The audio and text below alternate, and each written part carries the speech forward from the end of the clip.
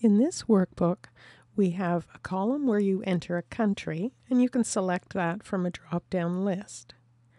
And in the next column, you select a city, and based on the country that you've selected in the first column, you'll see a list of cities for that country. And this is done with data validation in Excel. And to do this, on this worksheet, we have our country list set up, but we don't have any data validation yet for the city. So I'm going to select all the cells where we want the data validation to go. And on another sheet, I have my list of countries, and that is named countries. And then I created a list of USA cities and named it USA. And here's the list of Canadian cities named Canada. So these range names are an exact match for the list of countries. So now on this sheet, the cells are selected for data validation. I'm going to click Data Validation. And on the Settings tab, I'm going to select List. And for the source, we're going to use a function called INDIRECT. So I'll type an equal sign, INDIRECT, and an open bracket.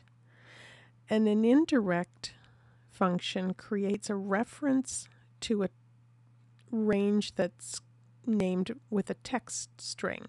So we want it to find the range that is the same name as the text string in cell A2. So I'm going to type A2. So the list in B2, which is the active cell right now, should be based on whatever we put in A2. And I'm going to click OK. So now there's a drop-down list of USA cities. There's nothing selected here yet, so this list doesn't work because there's no range with no name. As soon as I select Canada here, now the indirect function is looking for a range with the same name as the text string we have here. So here's the list called Canada. And if we want something to appear when we click this arrow on a cell where there's nothing in the cell beside it, we could change the formula slightly to create a drop-down based on a different range. So on the list sheet, I have another range here called World. So if someone hasn't selected USA or Canada, I would like them to see the list of world countries. So I'm going back to our data entry sheet and select all the cells for city and click Data Validation. I'm going to change this formula. I'll start with if and an open bracket. And I wanted to check if A2 is empty. So I'll type A2 equals and then 2 double quotes to represent an empty string, which means there's nothing in that cell. And then a comma.